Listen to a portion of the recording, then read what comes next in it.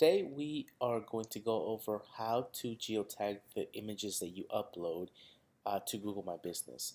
And for those who do things with geotagging in the past, we used to use third-party tools like Picasa, just to name one. And then there's a few other tools that allow you to do this. But Google has made it really easy for you to geotag your images within Google My Business or within Google Plus. So I'm going to show you how to do that today.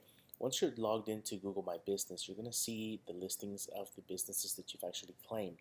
Click on the little dashboard icon here, and that's actually going to take you to the dashboard of the business that you are wanting to work with. Once you're in here, these are the images that you currently have uploaded, but if you want to upload new images, just click on Manage Photos, and it's going to bring you to this area. It's going to give you different sections of photos that you can actually add. So I'm going to go ahead and add a team photo in here, and I'm going to choose from my computer, and I'm just going to pick the photo that I want to add.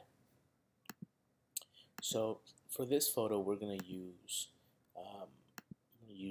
this one here, and I'm just going to upload that one to the team photo section, and then there it is right there.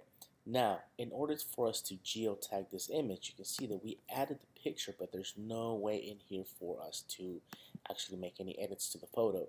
We're going to have to go back to the Google My Business initial login screen and click on the little menu item here next to the dashboard icon. And we're going to open this Google Plus page that corresponds to the Google Places or the Google Map listing that you're working with. Once you're in here, this is the old style, but if you go to the new style, it's the same thing. What you want to do is you want to find your photos, and inside in this Photos tab, you're going to have all the images that you currently have uploaded plus the new ones. So what I'll do here is I'll just click on the new one, and now you see that I have details in here, right?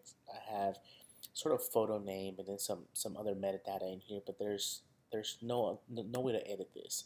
And what we need to really do is click on this section of the image. So you notice that there's a difference here. These are all the photos that are loaded, but there's no actual menu item. There's no option in here. But if you look at the ones that are here, you can see that there's a little gear, there's a little globe icon, and there is other options. So if I click on the picture itself, it brings me to this where it shows me all the images. And from here, I can tag people and share it and do a whole bunch of other stuff, including editing the photo. But if I click on that actual image itself, now I'm in a section where I can add caption. So I'm going to go ahead and just say, I'm going to add my name in here. And then I'm going to expand this photo detail area right here, which is going to give me a little map. Oftentimes, if you've already geotagged your image before you upload it, then you just want to verify that the tag is there. But in here, you'll get to see you can see which date it was taken, the name of the image, what photo, what camera, what focal point, etc., etc.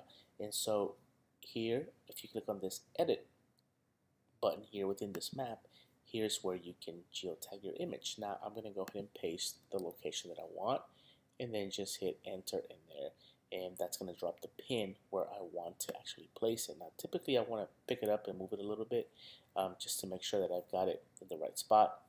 And once I do that, I'm going to go ahead and hit save, and now my image has successfully changed location. So my latitude and longitude is right there. Let's make sure that that is correct. I'll open this, and that looks like it's okay there. It looks like where it's at, it's where it's at. So I'm going to click on this map, make sure that it is where my location is, and that is right. That is the correct location of this image or of my address. So that is how you geotag images. Once you do that, it's saved. Now you can also have, just add a comment in here. You can add whatever you want in there, and then just post that or share it publicly.